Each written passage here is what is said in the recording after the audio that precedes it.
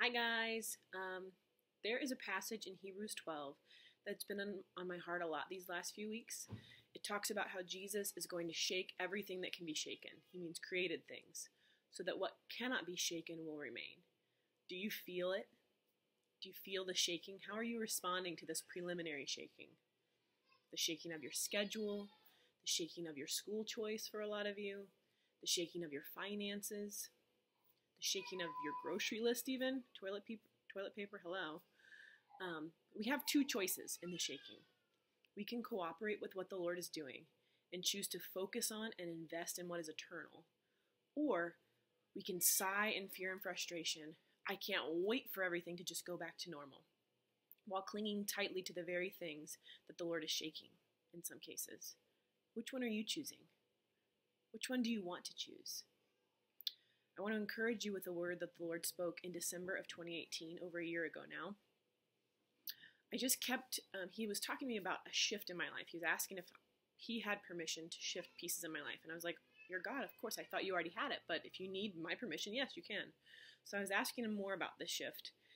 And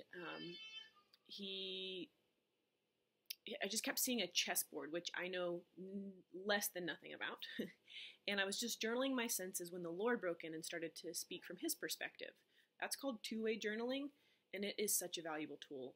Mark Verkler teaches about it. I encourage you to Google it if you want to learn more. So I wrote, there's something about the piece that's being moved and the value of it.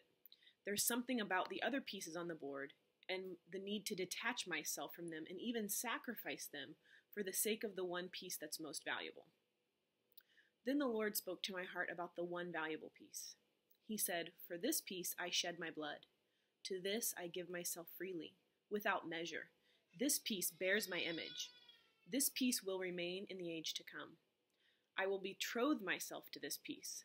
My covenant and invitation is for this piece. Then, speaking about the other pieces on the board, I sensed him say, this piece and others like it make the one piece feel propped up and protected, safe. And they do provide that to a point. But the game maker and plans for the one piece require a surrendering of every lesser lover, a burning in the fire of whatever can be burned, and a purifying, refining of whatever remains. So, for the last year or so, we have been inviting the Lord to do what he wants and surrender anything that he seems to be asking for.